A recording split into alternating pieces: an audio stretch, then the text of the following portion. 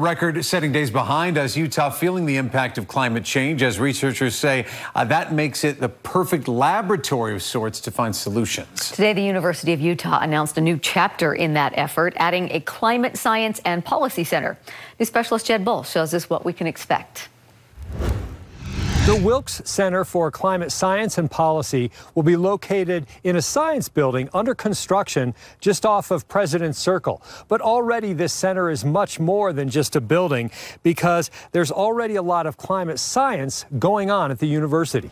Utah is a natural laboratory for studying climate. With the drought-stricken Salt Valley and the shrinking Great Salt Lake as the backdrop, the university announced a game-changing research center, not only for our community, but for the world. We have the most incredible scientists that are gifted, passionate, insightful, and bring world-class expertise to this venture. The center will leverage climate work, wildfire research, drought research, and studies of the Great Salt Lake.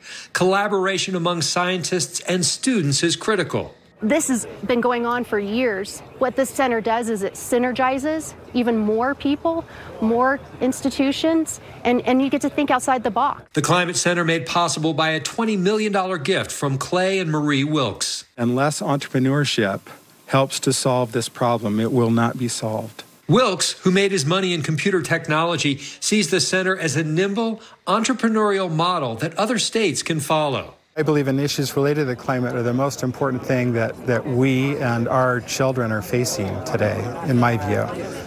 If we don't leave an environment where we can live healthy lives, then what else matters? The center will host an annual climate summit, attracting international experts. This center will produce research products that are easily implemented.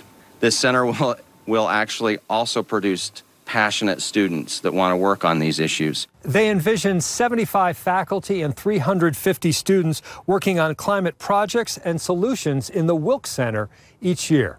For KSL 5 News, I'm Jed Bull. Jed,